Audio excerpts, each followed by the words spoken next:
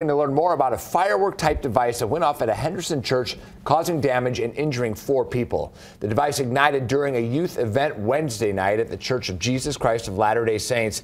It caused an explosion in the gymnasium of the Arrowhead building. Fox 5 was told this was the 3rd explosive device thrown into the building within the last month. Today, we reached out to Henderson Police to see if any suspects have been identified or arrested. We were told it's still an active investigation and no updates are available at this time.